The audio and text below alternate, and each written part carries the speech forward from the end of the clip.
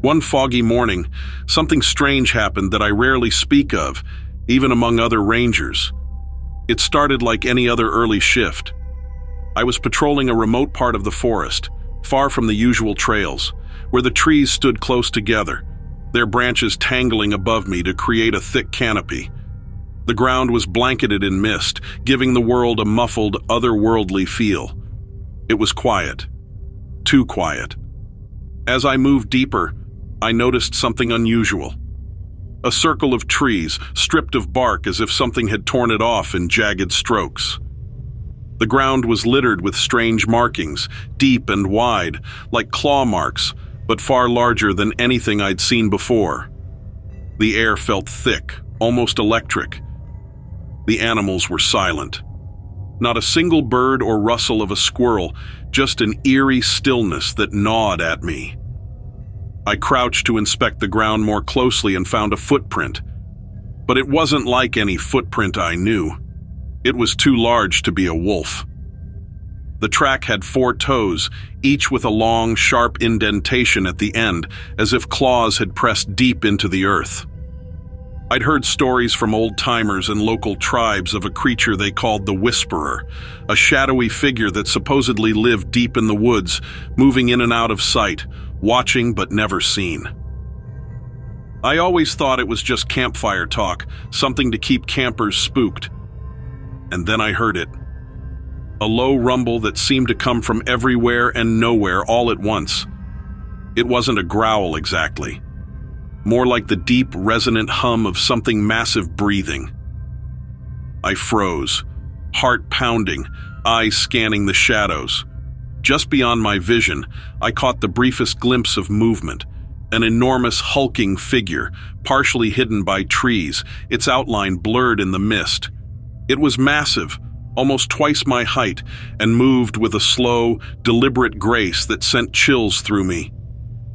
I couldn't make out details, only the vague shape of broad shoulders and an elongated neck, almost as if it were hunched over. The creature seemed to notice me then. I felt its gaze, piercing and intelligent, as though it were sizing me up. Every instinct screamed at me to move, but I was rooted to the spot, unable to tear my eyes away. The air smelled earthy, like damp soil mixed with something metallic. My skin prickled with an overwhelming sense of being watched, studied by something that didn't belong in the world I knew. And suddenly, the figure vanished, melting back into the fog as if it were never there. The birds returned, chirping hesitantly, as though they too were uncertain about what had just passed. The heavy energy lifted, leaving me alone once more, with only the strange footprints in the dirt as proof that anything had been there at all. I never reported it. I knew no one would believe me, and even if they did, I didn't want anyone coming out here with traps or cameras, disturbing the delicate balance of this place.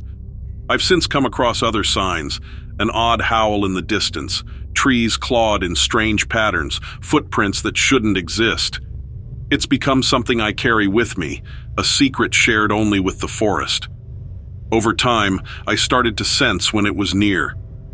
Every so often, when I was out in the deeper parts of the park, I'd feel that weight, that feeling of being watched from just beyond the trees. Sometimes I'd find another footprint or hear the low hum that seemed to vibrate through the forest floor. It became a presence, a part of the landscape, something ancient and mysterious that felt as much a guardian of the forest as I was. One day, on a late autumn evening, I saw it again. The mist hung low, thick like smoke, and the sun was a dim orange glow through the trees. I was crossing a rocky clearing when I spotted it, on the edge of the tree line, watching. It stayed just beyond clear sight, its shadow flickering in and out of the mist, but I knew it was there. I felt a strange sense of understanding then, like we were both simply doing our part to protect this land. For the first time, I felt no fear, only respect, and a deep, quiet awe. Since that day, I've left it be, and it's left me be. Each of us knows our place in this strange, quiet world. I don't mention it to the visitors, the hikers who look to me for stories and directions. They wouldn't understand, and I think somehow the whisperer prefers it that way. Every so often, especially on misty mornings, I catch a glimpse, a shadow, a footprint. I've come to accept it, to let it be. Whatever the whisperer is, I know it's out there, watching, guarding this place. And as long as it does, I know I am not the only one looking over these woods.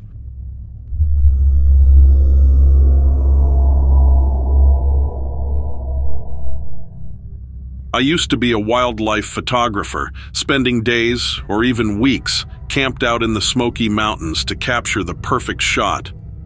The park spans over 500,000 acres of raw wilderness, split almost equally between North Carolina and Tennessee. With its dense trees and misty mountains, it's beautiful, but also eerie.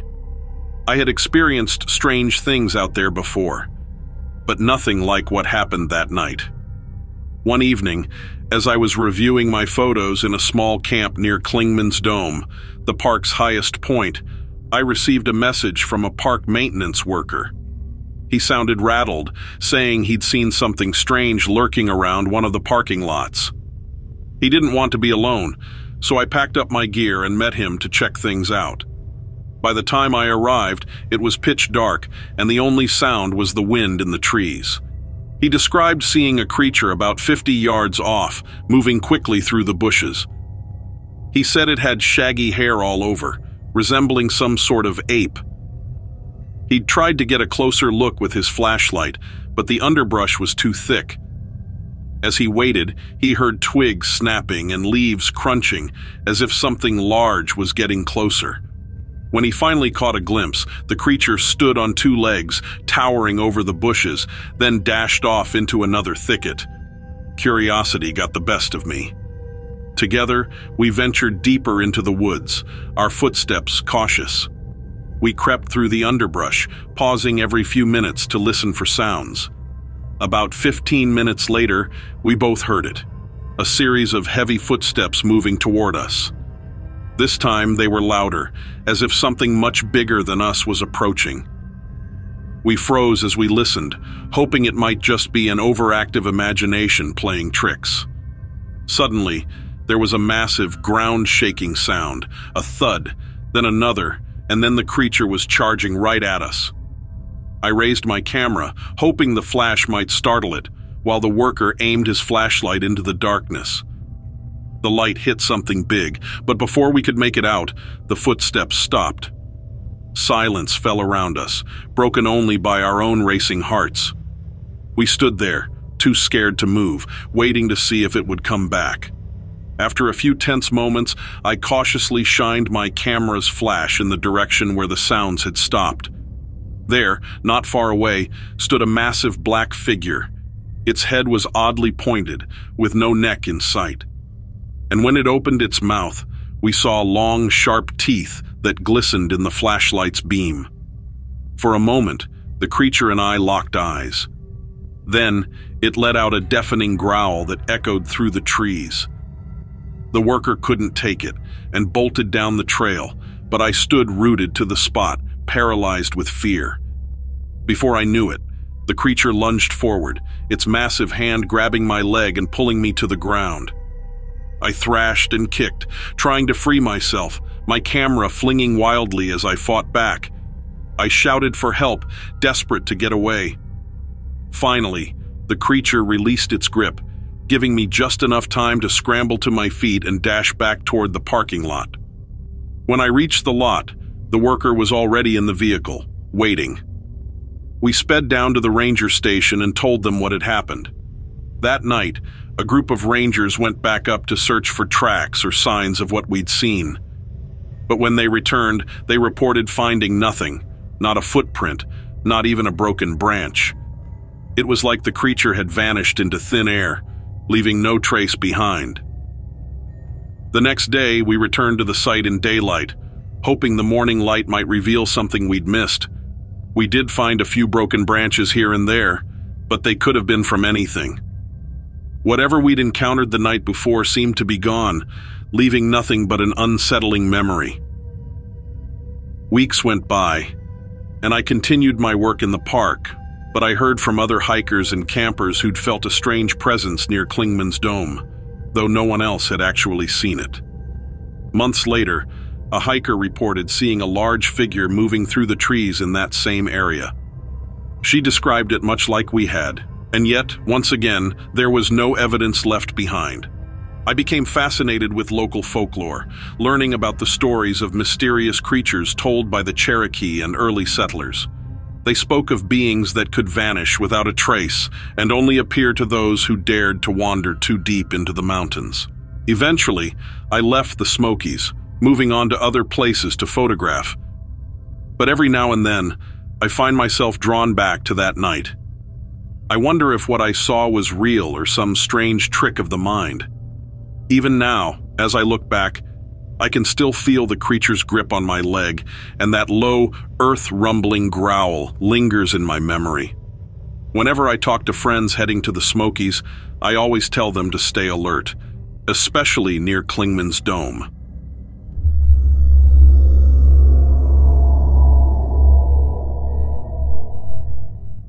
The day I came face to face with the Ozark Howler started as a calm, sunny hike. The trails of the Ozarks, with their winding paths and towering trees, had always called to me, and today I finally answered. I wanted to lose myself in nature, but as the day wore on, I realized I'd done more than that. I was well and truly lost. I tried to retrace my steps, but every turn looked the same. I'd packed light, and the light was fading fast. The thought of spending a night alone in the woods made me uneasy, but I told myself it was no big deal. These are just trees, I murmured to myself. Trees, rocks, and birds. Nothing to be afraid of. But then I heard something. It started as a low, distant sound, almost like wind passing through a hollow log. But as I stood still and listened, the noise grew louder and stranger. It wasn't the sound of any animal I'd ever heard before. It was as if a wolf, an elk, and something else, something much darker, were all crying out together. The sound was moving closer. I told myself to get moving, to keep walking until I found the trail again, but my legs wouldn't listen. Fear froze me in place.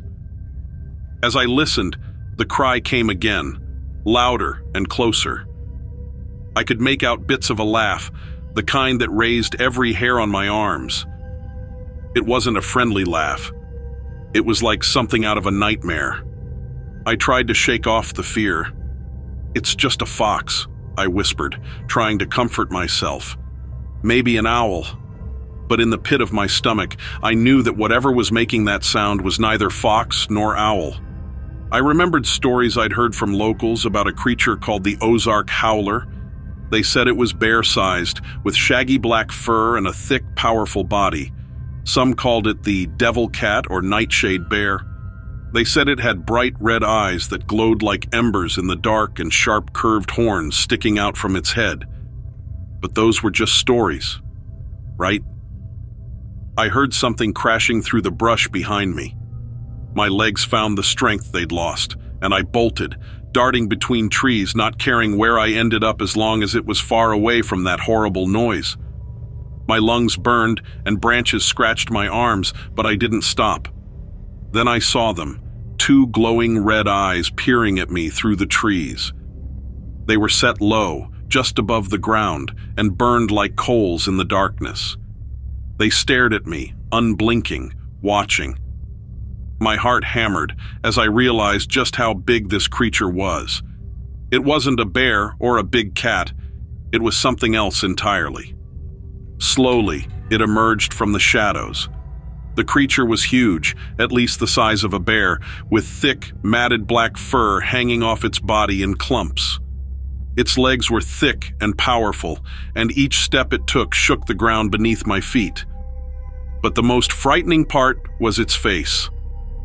Those red eyes burned above a long snout filled with sharp teeth, and two twisted horns jutted out from its head. I tried to back away, but my foot caught on a root, and I fell, landing hard on the forest floor. Pain shot through my ankle, but I didn't dare take my eyes off the creature. The Ozark howler's mouth opened, and it let out a scream that echoed through the forest. It was a sound that was both animal and not, a terrible mix of a wolf's howl, an elk's bugle, and something that could only be described as a hyena's laugh. It was the sound of nightmares. The howler took another step toward me, its red eyes fixed on mine. I wanted to scream, but no sound came out. I thought about my family, my friends, and all the things I hadn't done. Was this really how it would end? But just as the creature moved even closer, something else caught its attention. It stopped, tilting its head as if listening to something I couldn't hear. And then, without a sound, it turned and disappeared back into the shadows, its eyes fading until there was only darkness. I lay there for a moment, too stunned to move, half convinced I'd imagined the whole thing. But the deep gouges in the earth where its claws had scraped told me otherwise. When I finally found the strength to get up, I hobbled back through the forest, my injured ankle throbbing with every step. I didn't know where I was going, but I didn't care. I just needed to get away. Hours later, just as the first light of dawn crept over the trees, I stumbled out onto a familiar trail. I had never been so relieved in my life. I took one last look back at the forest behind me, half expecting to see those red eyes staring back. But the trees were still, the forest silent. Even now, I don't know what I saw out there. Some people say it was just a bear, others that I must have imagined it. But I know what I saw. Somewhere out there in the depths of the Ozarks, the Ozark howler is watching, waiting. And if you're ever out there alone and hear that terrible howl, take my advice. Don't look back.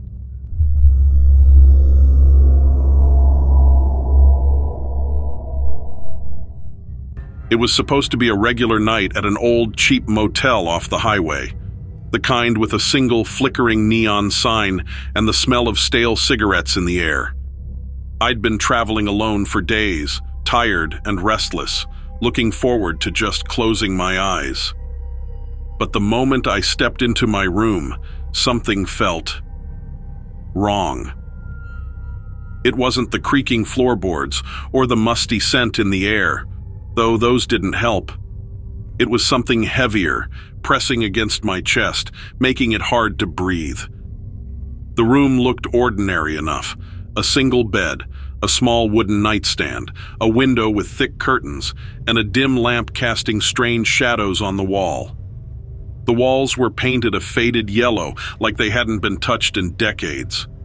I dropped my bag on the floor and sank onto the bed, exhausted but uneasy, unable to shake the feeling that I wasn't alone. I brushed off the feeling, thinking it was just nerves.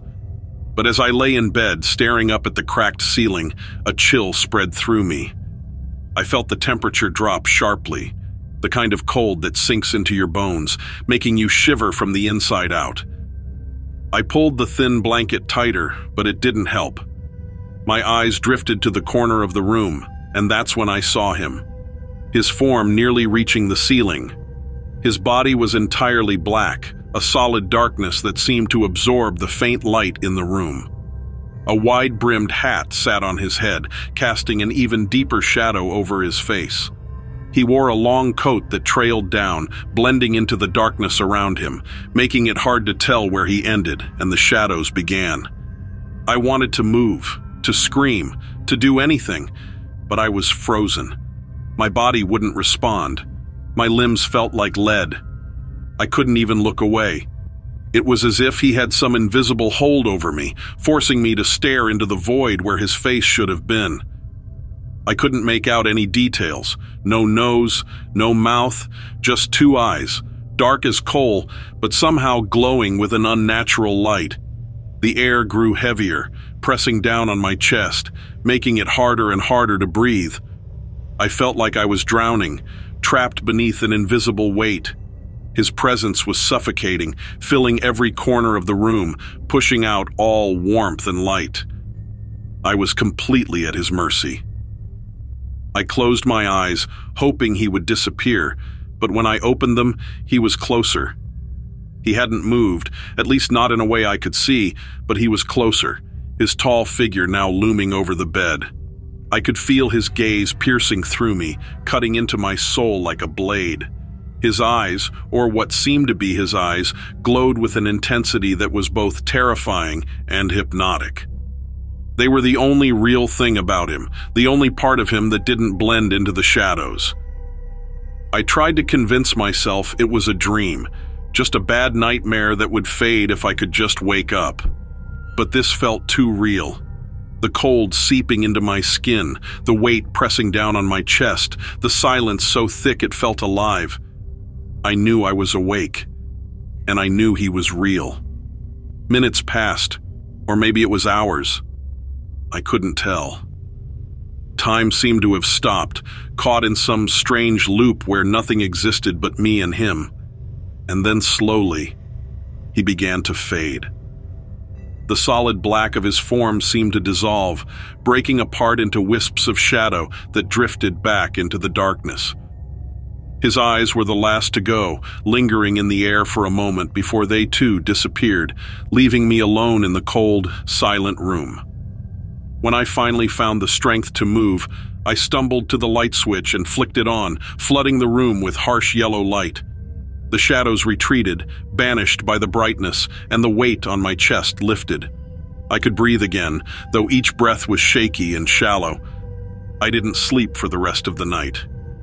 I stayed awake, sitting on the bed with the lights on, jumping at every creak and groan of the old building. My eyes kept darting to the corner where he had first appeared, half expecting to see him standing there again, watching me with those dark, piercing eyes. By morning, the room looked normal again, warm and almost welcoming in the daylight. And I couldn't help but wonder how many other travelers had stayed in that motel, lying awake in the dark, too scared to close their eyes, haunted by the same tall figure with the wide-brimmed hat, and the eyes that seemed to see straight into their souls.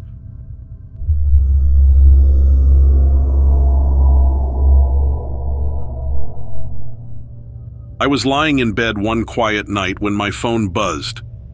It was a notification from the security camera by my front door. This was strange. Nothing ever happened around here at night. I picked up my phone and clicked on the video, expecting to see a raccoon or maybe a stray cat, but what I saw left me frozen.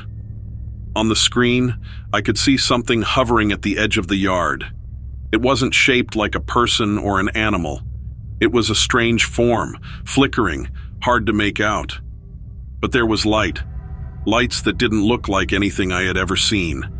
They pulsed in soft colors that seemed to move in patterns, not like any flashlight or car headlight. The lights were deep blues and greens, almost like the colors of the ocean, but in the middle of the night, far from any water. They glowed in a strange rhythm, like they were trying to send a message. The camera struggled to focus, as if it didn't quite know what it was looking at. I could barely make out a shape in the darkness, something not exactly solid, but somehow present. It drifted slowly, moving without footsteps, without sound. The lights faded in and out, leaving strange shadows that danced on the screen. It was there, then it wasn't, like it was slipping in and out of view. I watched, heart pounding, as it hovered for a few moments more, drifting closer, then moving away as if it had found what it was looking for, or maybe decided it hadn't. Then, just like that, the lights began to fade. The colors sank into the darkness, and within seconds, they were gone, leaving only the quiet, empty yard behind. I replayed the footage several times, trying to make sense of what I had seen. But no matter how many times I watched, it only became stranger. There was no explanation, just the image of those lights that flickered like something alive, something not from this world.